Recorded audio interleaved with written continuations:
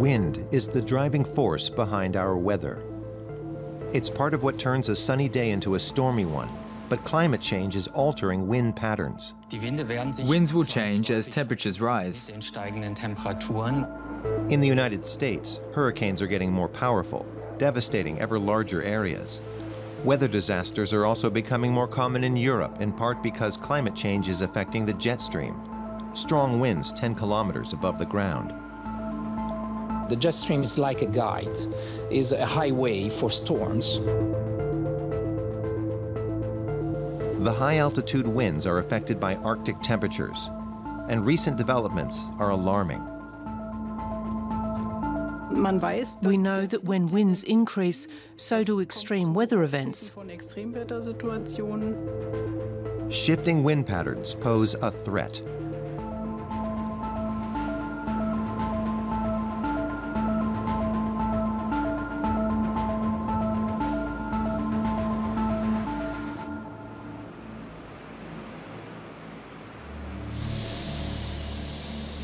Wind is the motion of air triggered by differences in temperatures and air pressure. Multiple studies have found the wind speeds of winter storms are getting faster, increasing by up to 5% in Central Europe. Storms are also lasting longer and wreaking more havoc than before. That effect is clearly observed in our forests.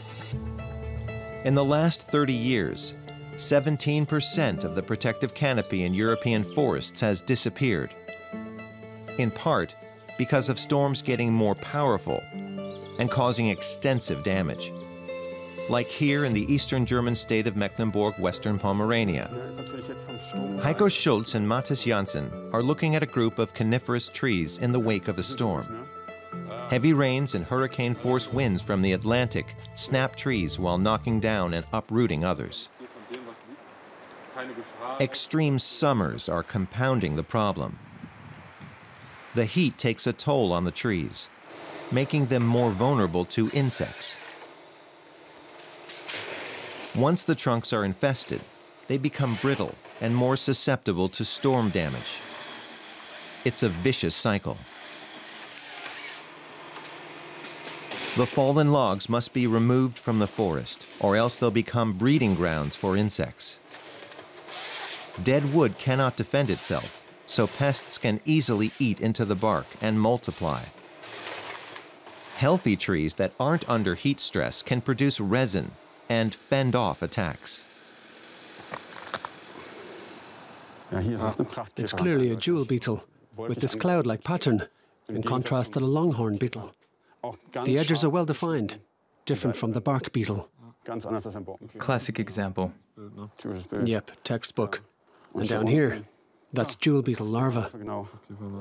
This is an insect that will benefit from climate change because it loves heat and can locate weak, damaged trees from about 20 kilometers away. They're multiplying. Climate change is triggering a dangerous chain reaction in our forests. Ordinarily, this storm would create the ideal conditions for a pest infestation because now there's all this breeding material for the insects, or at least there would be if we weren't here. We had a similar situation in October 2017 with Storm Xavier, but back then there wasn't enough time to clean it up. In the spring there was still some of this material left over, and then when the bark beetles emerged around April and May, they found the right temperatures and material to breed. You can imagine what happened. In order to save the forests, storm debris must be removed quickly. But this requires more machinery and more personnel. In southwestern France, the winds sweep up the Atlantic coast unimpeded. Workers in the town of Soulac-sur-Mer regularly clear sand off the streets. The sand must then be returned to the beach. During winter storms, it plays a crucial protective role when the waves crash relentlessly into the coast. The effect of rising sea levels can also be seen here. In 2014, a series of winter storms brought waves that were a meter high. this apartment block was in danger of being swallowed by the sea.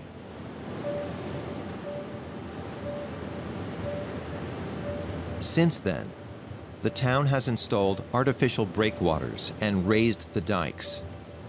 But that hasn't solved the problem. Researchers believe that the top speeds of storms will be even higher here in the future. Every spring, the region's coastal observatory inspects the damage from the winter season. Let's go there and set up. Thomas Bulteau and his colleagues are installing their measuring equipment at the beach in Biarritz. They pair their base station to a satellite using GPS. It measures the exact location of the device as well as its distance from sea level. The measurements have become necessary because our coastline changes drastically every year. These shifts are threatening the coastline in some spots. These regular measurements are critical to track the changes. Our data provides a solid foundation for planning and risk management on endangered stretches of coastline.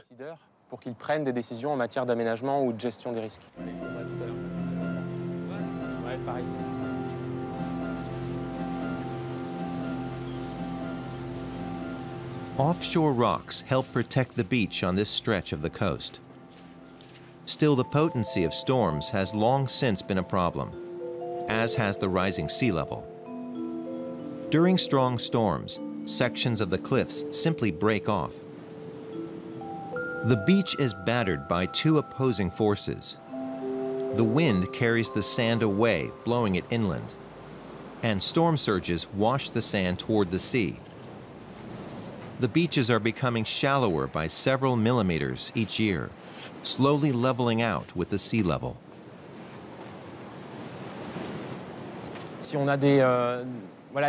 When we have a storm after storm with heavy rainfall, as we did recently in December, we see major movements along the coastlines. The precipitation then accelerates the ground movements even further.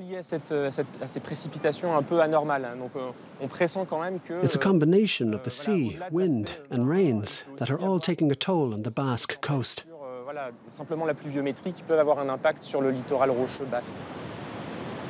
As the beaches become shallower, the sea has an easier time working its way deeper and deeper into the cliffs. The sandy coastline is in danger of disappearing. Protecting it against future storms would cost billions. I think we'll have to come to terms with relocating houses and people. At the moment, the legal and financial framework is lacking for such a solution. But it's becoming evident that living safely on the coast will only be possible if nature is given more leeway. But that means we have to retreat further. I think that's realistic.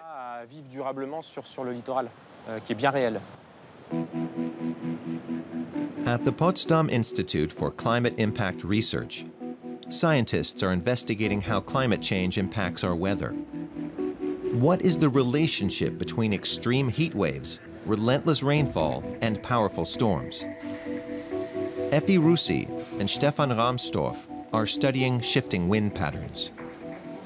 Until now, we have seen some changes, and actually what we have seen is very much dependent on the region and the season. So, for example, for winter, we do see a strengthening of the storm tracks, especially over northwestern Europe. In summer, we see the opposite. We see a weakening of the storm tracks. Winds will change as temperatures rise, because the Earth doesn't get warmer simultaneously or uniformly everywhere. And the driving force for winds are temperature differences between different regions. It's quite clear that wind conditions will also change due to global warming. And this will, of course, impact people. The driving force for our weather operates at about 10,000 meters above the ground. High-altitude wind is created when warm air masses flow from the equator to the colder north. The Earth's rotation directs these air masses around the globe from west to east. A first wind band is formed near the subtropics.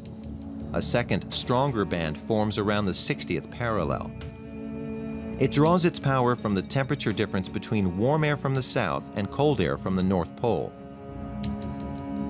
This north polar jet stream drives low and high pressure areas across our latitudes. But researchers have discovered that the jet stream is slowing down. The Arctic regions have been warming faster in low levels, so near the surface of the Earth, compared to the rest of the globe. So practically this means that this temperature gradient, so the differences of temperature between the poles and the equator, become smaller compared to the past, to the normal. And when we have smaller differences, this would mean weaker winds and weaker jet streams. The Arctic. It's become 3 degrees warmer in just the last 50 years. That's a far swifter pace than the rest of the planet. Since the start of industrialization, Earth's temperature has risen about 1.1 degrees. On Spitsbergen, meteorologist Marian Maturilli of the Alfred Wegener Institute is researching what's leading to the accelerated warming and what effects it's having. She also coordinates all the scientific work being conducted here at the joint French-German station. Research in the Arctic has become more important, in part because climate change is more pronounced in the Arctic than in other regions of the world. And here in Neu-Ålesund, it's possible to measure and document the effects of warming in different areas, as well as study the individual processes. Neu-Ålesund in western Spitsbergen is the world's northernmost settlement. It's an important place for climate research. 11 nations have research facilities here. The French-German bases observatory has many different instruments. Maturilli has already documented the first consequences of the rising temperatures.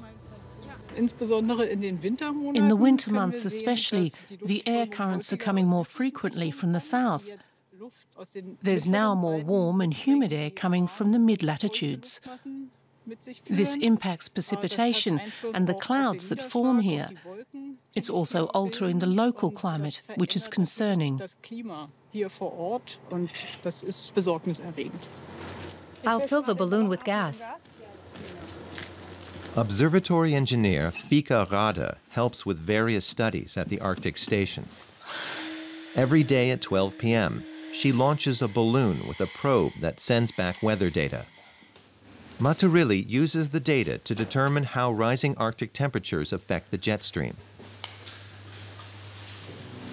To gain a comprehensive understanding of the effects of global warming at various altitudes, balloons are launched simultaneously from different locations around the world. They fly up to 30 kilometers high before their rubber bursts. These are crucial for my research because it's the only way to get measurements 30 kilometers up. And the height resolution is very high as well. The balloon rises 5 meters per second and takes a measurement every second. We get a reading every 5 meters. Other devices can't do that. Maturilli's measurements clearly show that the jet stream has changed. Changes to wind patterns inevitably impact Earth's living beings. In a forest near the village of Chizé lies one of the most important bird research centers in France. Henri Weimerskirch regularly sets off from here on expeditions to the planet's most remote regions. For years, he's been going to the Crozet Islands off the coast of Antarctica to study albatrosses at a breeding colony where they raise their offspring. In 2012, he made a discovery. After analyzing the long-term data, which we'd collected over 20 years of observing these birds, we noticed changes in the movement patterns of albatrosses. We also noticed the birds were having more success reproducing. Even the average weight of the birds had changed. On average, the adult birds weighed about 1 kilogram more than 2 decades prior, even though they hadn't increased in size. The population of albatrosses in the breeding colony also changed, with more chicks surviving each year. The researchers only discovered the reason for these developments after analyzing the region's weather data from the past 20 years. The change in wind conditions is why. We could prove that the flight speed of the albatrosses had increased. Due to the higher wind speeds, the birds flew significantly faster, and their weight increased too. They expended less energy foraging because they found the same amount of food in less time. That's why they gained weight. The albatrosses benefited from a westerly wind flow that had shifted further toward the South Pole due to rising temperatures.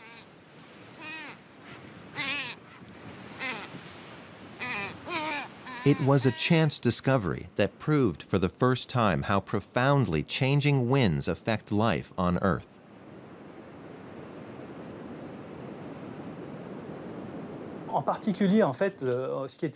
Until then, the impact of climate change on animal behavior was completely underestimated. The fact that it could change the speed of an animal species' movement especially surprised us.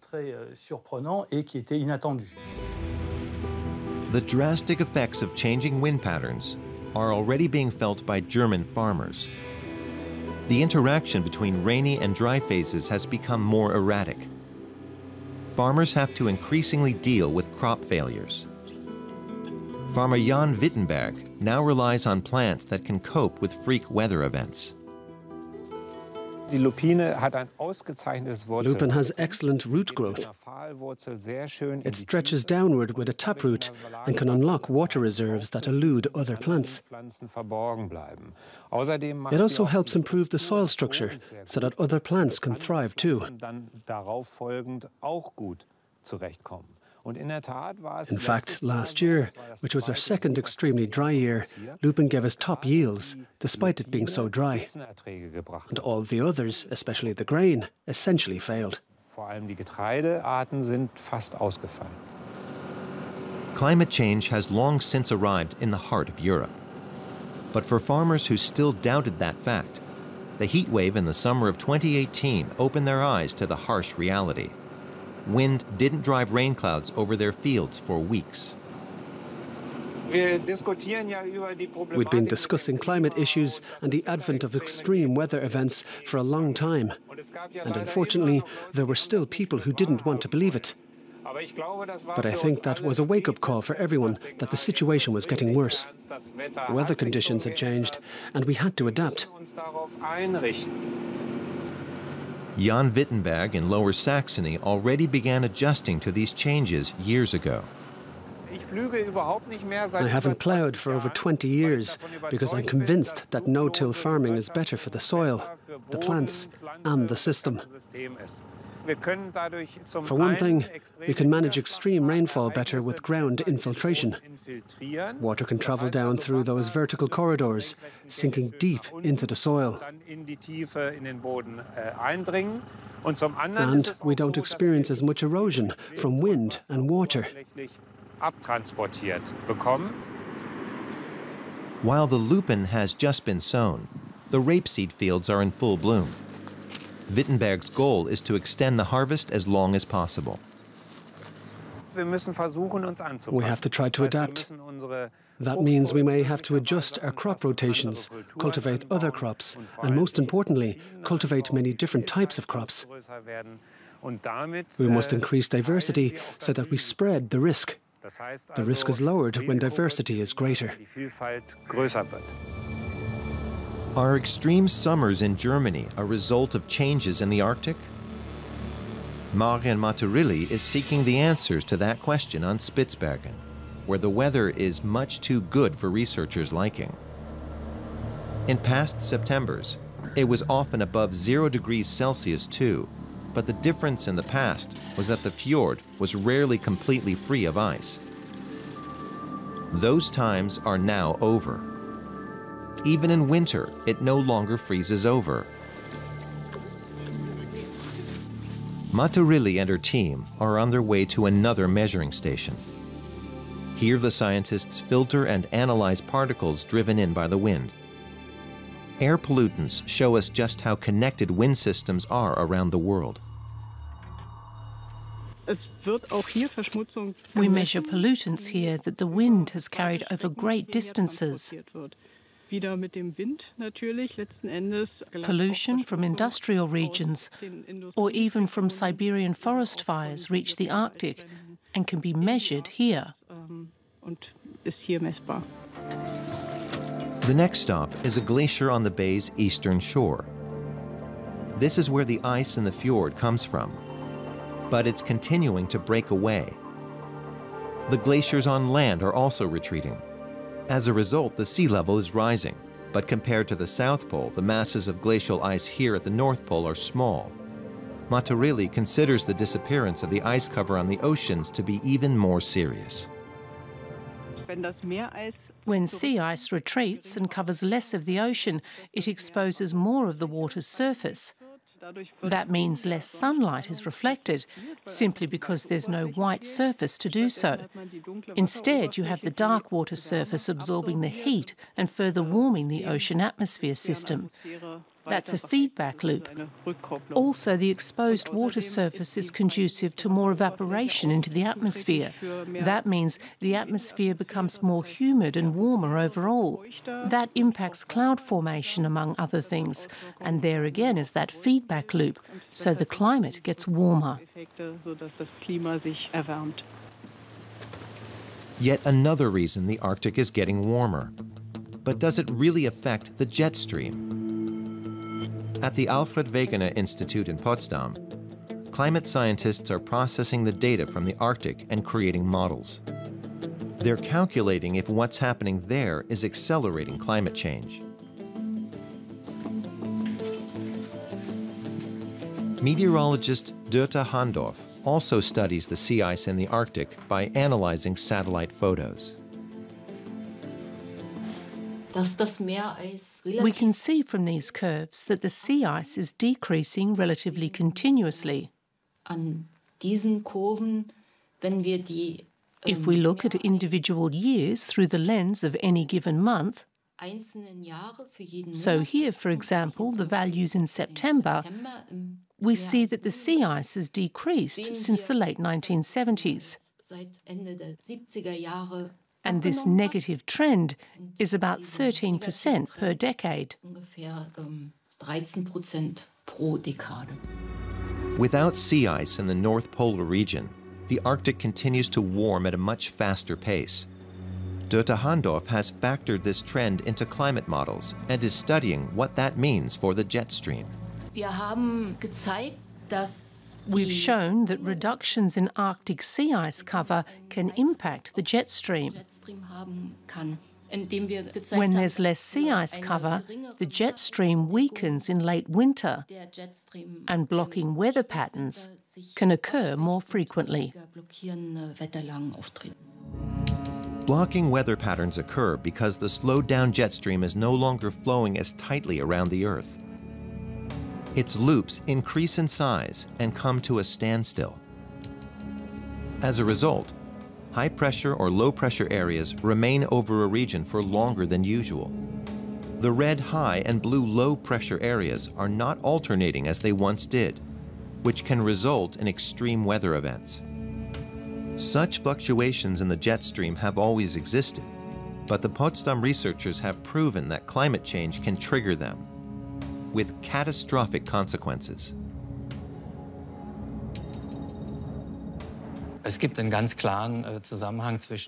a very clear connection between the jet stream and extreme weather events.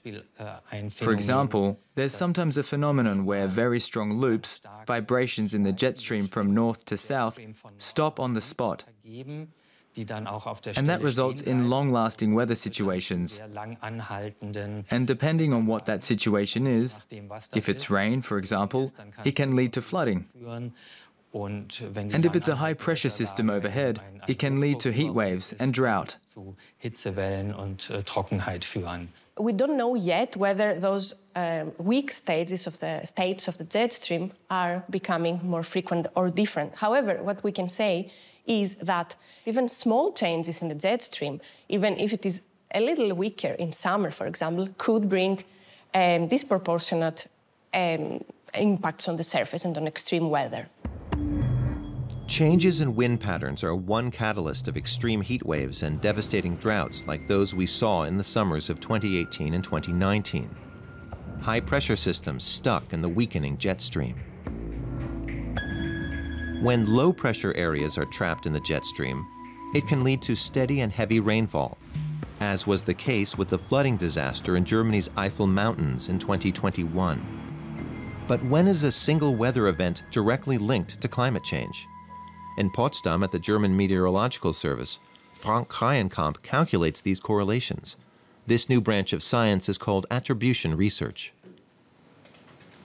In our climate models, we first simulate the situation as it is now, the reality of where we are as humans and the changes we've brought about. Then we take the same climate model and simulate it as if humans had zero influence. In other words, that neither greenhouse gases nor land use had changed. And when we compare the results of the two models, we either see a change or we don't. The 2021 flooding disaster in Germany that resulted from heavy and continuous rainfall was one of the year's most severe weather events. Attribution researchers used their comparative models to assess the incident. Climate change played a role in the events that triggered the flash flooding in the Ahr Valley and Erft River. It increased the probability by a factor of 1.2 to 9 compared to pre-industrial times. We can't give an exact number because the information is not that precise, but you can draw an example from it. Currently, this occurs every 400 years. If we take a number between 1.2 to 9, namely the number 5, it would have occurred every 2,000 years if it weren't for climate change. Princeton University in the U.S. state of New Jersey is one of the world's most prestigious research institutions when it comes to understanding climate change. Professor Tom Knutson and his research group investigate hurricanes and how climate change is altering them. He also studies the consequences for people living in regions where hurricanes occur more frequently. We're expecting that hurricanes are going to be more intense as the climate continues to warm.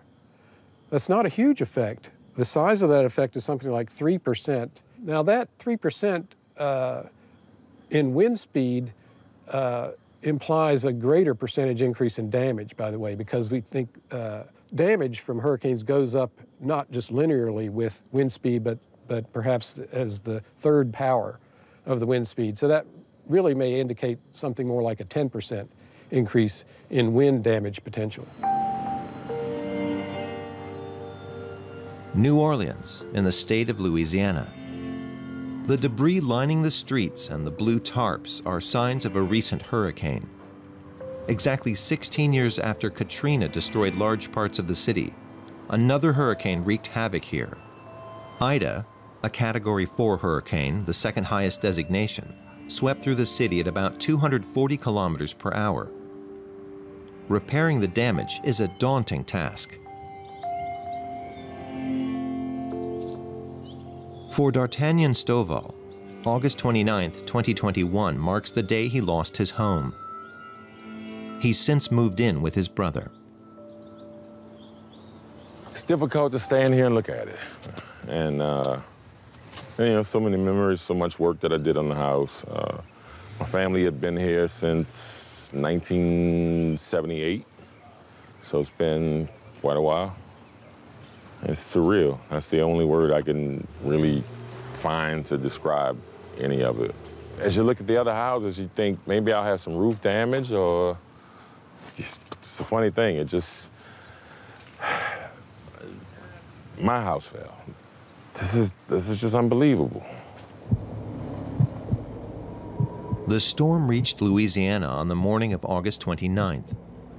Meteorologists warned of the danger, but evacuation was out of the question for many residents, including D'Artagnan Stovall. He remained at home, hoping the storm would pass.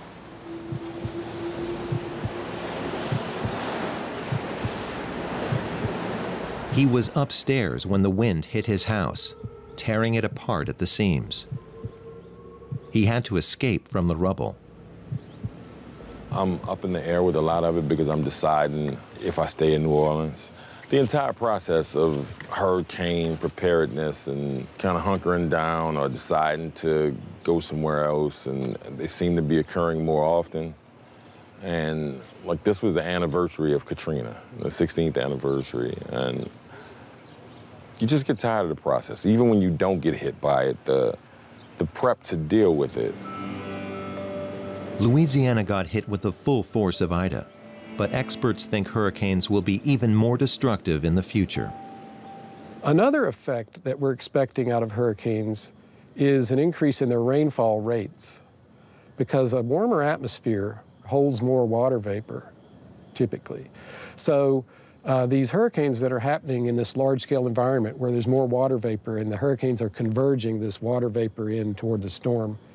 So we expect that to be about a 7% increase in rainfall rates for every 1 degree Celsius rise in the sea surface temperatures.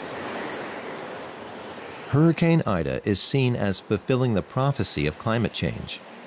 The storm moved along the east coast of the United States, bringing relentless rainfall. More than 90 people died.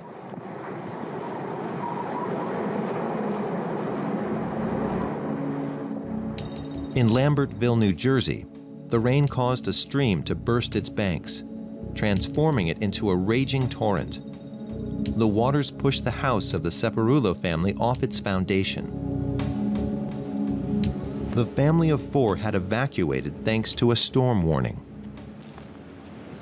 To my left would be the children's room. My daughter and my son would have been, their rooms were right here. So that's where the water first came and hit and pushed everything out of the ground floor. We had a large hardwood floor, and it buckled into a V. And once the water came into the house, it pushed everything right out of there and right down the creek. The Saparulo's house has since been demolished. Their neighbor's house was also unsalvageable. Officials won't allow them to rebuild because the chance of a similar disaster is too high. The dangers of heavy rains brought on by future hurricanes are increasing. The propagation speed of tropical storms and hurricanes over the U.S. land regions has decreased since 1900. When storms slow down, that means they're going to spend more time over any given region. So a storm that's going more slowly, you're going to have a greater accumulated rainfall in a region, which leads again to a more flood risk. The European Organization for the Exploitation of Meteorological Satellites in Darmstadt.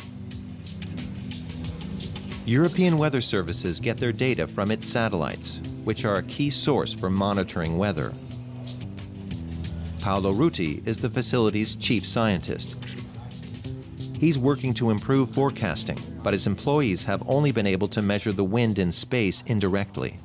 We get very detailed information on the infrared and visible channels, and we derive this information. We have different clouds at different height, and so we determine the movements of the clouds, and from the movements of the cloud, we infer the wind vectors. It's important because it gives to the model the capacity to well position the storms and to well position the dynamics of the storms. So they move towards a certain part of the continent. So far, satellite observations have revealed little about the jet stream. But a new measuring system is set to change that. It's already being tested in space so that researchers can glean how high-altitude wind influences the weather on Earth. What is happening to the surface and what is happening to the 10 kilometers high are really extremely important to understand and to predict those systems. So those are the areas where we would like to have more and more observations. And we have now a kind of prototype who is already flying, which is called Aeolus 1, the god of wind. So, and is already giving us the possibility to understand these systems. The European Space Agency developed the satellite and its wind measurement system.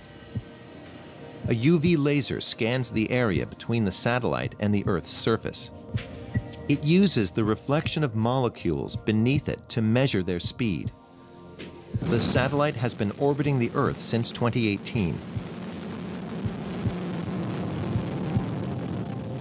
At the Leibniz Institute for Tropospheric Research in Leipzig, Holger Baas and Sebastian Blei regularly check the data from the Aeolus satellite. These are last week's measurements? Yes. Its measurements become available about 3 hours after Aeolus passes over any given region. Each of these rectangles represents a wind measurement taken by Aeolus, and Aeolus measures about 30 kilometers from the ground up. We can see blue colors and yellowish red colors. You can see here on the scale, in this example, red colors show easterly wind and blue colors show westerly wind. Darker rectangles indicate stronger wind. That dark blue strip represents the jet stream. There's a bit of color variation that's visualized here quite nicely. That's because there's a lot of turbulence, so it's difficult to take precise ground measurements from space. Let's see what the radio sonde measured. Every Friday, the satellite flies over Leipzig. Then the researchers launch a weather balloon outfitted with a measuring probe. How high up did it measure? The radio sonde was 24 kilometers high. Good. Then it covered the entire altitude from the Aeolus measurement. Exactly. The balloon probe in Leipzig may take more precise measurements than Aeolus, but only the satellite can provide comprehensive data on the jet stream. Aeolus measures with a precision of 5 to 8 meters per second in cloud-free areas. If you know you'll get a random error or imprecision within those parameters, then that's perfectly fine for use in weather models. The German Meteorological Service in Offenbach. Here, scientists review Aeolus data from space and translate it into weather forecasts. This is where Alexander Kress first gained direct access to data about the jet stream.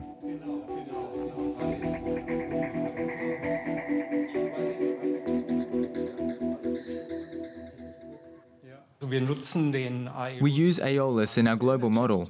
The jet stream drives the high and low pressure systems on Earth, especially in the northern hemisphere. The better we can predict the path of the jet stream, the better we can predict the path of low and high pressure systems. If the jet stream slows down, there could be a cluster of extreme weather events. This data should help better predict disasters in the future, allowing authorities to order evacuations earlier. It's a big advantage to have comprehensive wind observations that we didn't have before. Take the last flood catastrophe, for example. Such events will increasingly affect us in the next 10 or 20 years. And the better and more accurately we can measure winds over the Atlantic or the Pacific, the sooner we'll be able to predict them and warn people.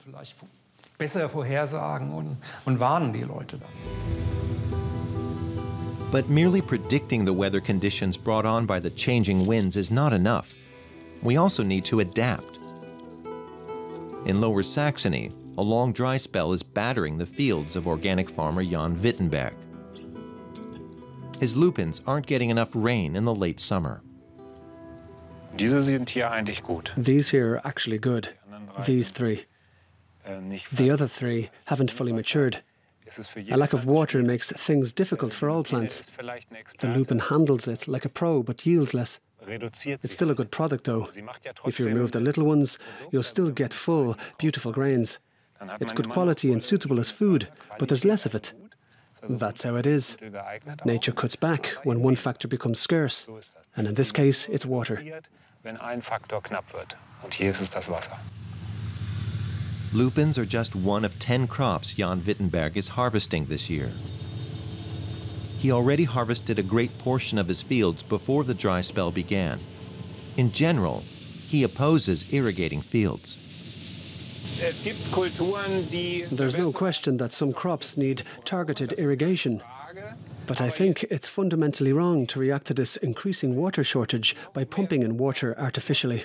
Künstlich zu reagieren halte ich grundsätzlich für falsch, weil es wird eine Konkurrenz That leads to competition between drinking water and irrigation water, and between the water that nature undoubtedly needs.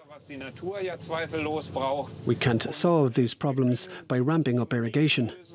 That will only treat the symptoms in the short term. We need to look for long-term solutions and work with nature. Wir müssen aber sehen, dass wir langfristig zurechtkommen und mit der Natur zusammenarbeiten.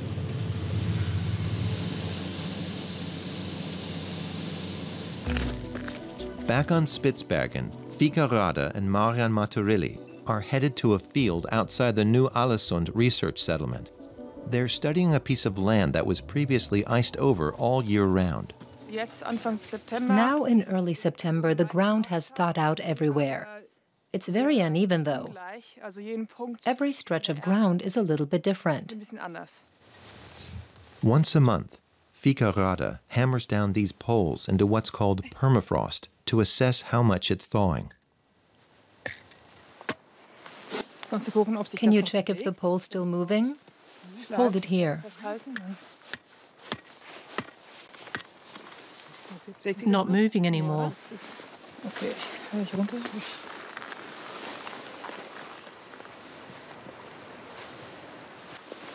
The depth is 95 centimeters. Based on the temperatures, we'd expect more. But as I mentioned, the ground here is very uneven, so it varies greatly. That's why it's important that we measure at 12 different spots and always measure the same exact hole, so we know very precisely how each specific hole changes. Fika also has to swap out a filter that collects the CO2 released by the thawed soil.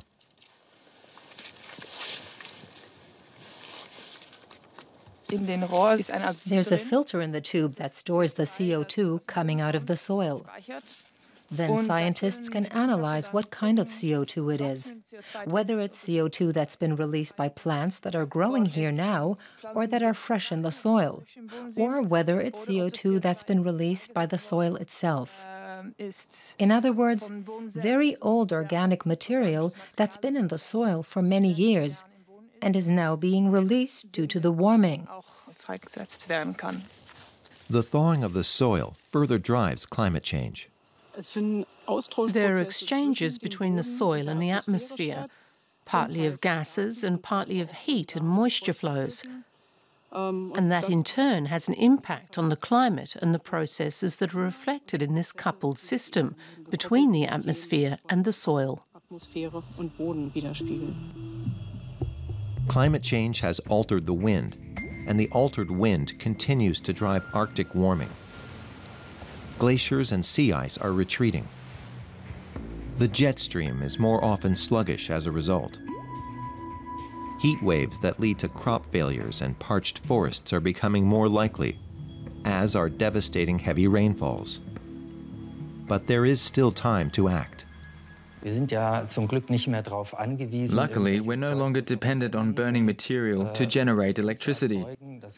We can generate electricity with photovoltaics and wind. We don't need to burn material for heating either. We have heat pumps, and we have induction stoves for cooking. So the key factor is to get out of fossil fuels quickly and use these alternatives. To meet the Paris targets of 1.5 and 2 degrees, we have to go one step further. To reduce the concentration of greenhouse gases, we have to take them out of the atmosphere. One way to remove greenhouse gases from the atmosphere is to increase the amount of forest area worldwide. Mathis Janssen and Heiko Schultz from the Mecklenburg-Western Pomerania State Forest are doing reforestation work at a former conservation area near Schwerin.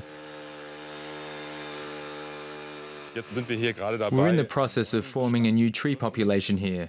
We're doing it now with hardwood. Our colleagues are in the process of planting red oak because we want to establish a population that's better equipped to handle dry summers and ongoing periods of drought. We're no longer relying on spruces and certainly not on monocultures. We're developing a mixed forest. Everything going to plan? Good planting material? Roots okay?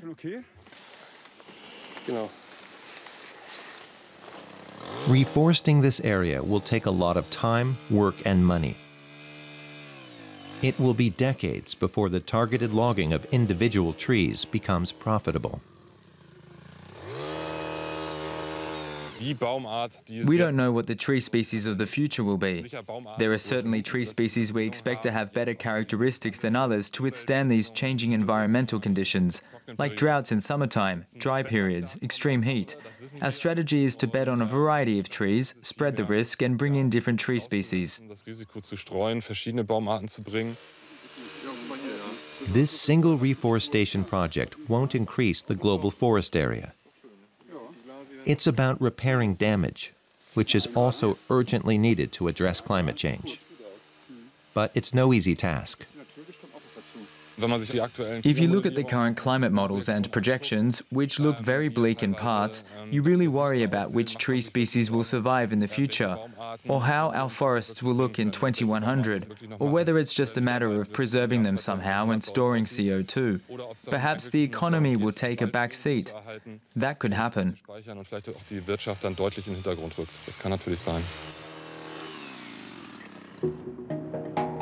At the Karlsruhe Institute of Technology, researchers are looking for a way not only to remove greenhouse gases from the atmosphere, but harness them.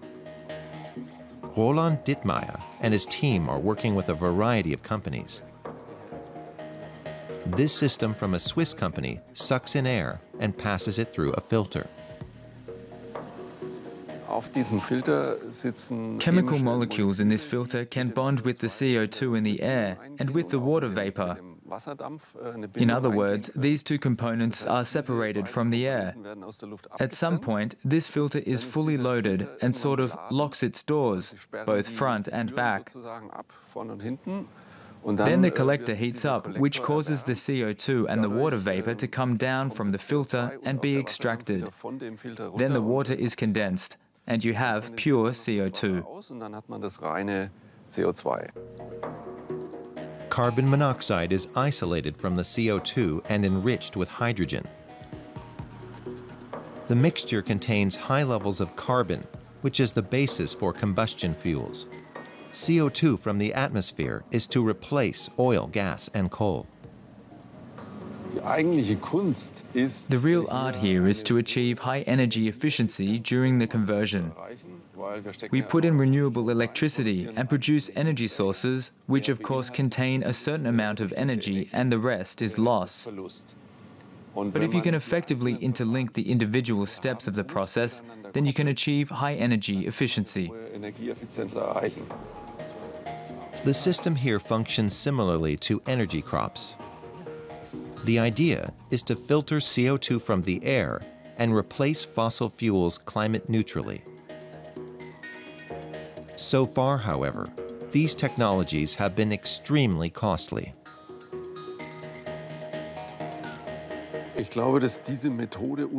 I believe that this method is indispensable for combating climate change. We have no real alternatives to kerosene for certain applications, such as long-distance air travel. And at the end of the day, if I synthesize the kerosene using CO2 from the air and renewable electricity, then I basically have a cycle. When it's burned, it of course creates CO2 in the atmosphere again. But because I've extracted my CO2 from the atmosphere with renewable electricity, it keeps the cycle going. On his fields in Lower Saxony, organic farmer Jan Wittenberg has been practicing agriculture that protects the soil, environment, and climate for years. He also factors in the changing wind conditions by making use of trees. With a wind like this, you can imagine that a row of trees can serve as a windbreaker. Handy when there's a drought. The soil doesn't just fly away, the trees help prevent wind erosion. The trees also draw out water and nutrients from greater depths to disperse for their fruit and foliage. This also generates humus, and of course the field can benefit from that in the long term. This kind of integrated agriculture is called agroforestry, meaning Wittenberg designates parts of his cultivated land to the trees. We want to plant 3 big linden trees here. And with this, we want to give a signal to the state about this combination of trees, fields and grassland.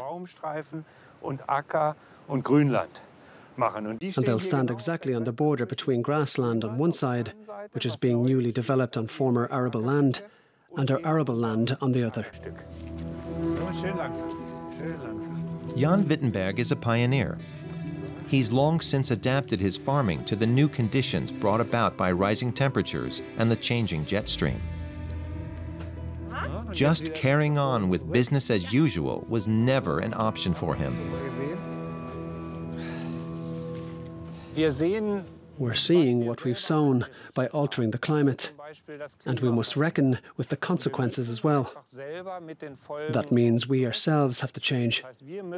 We, of course, have to put enormous effort into ensuring we don't change the climate even further. But we have already created these conditions, so it's up to us and nature to adapt.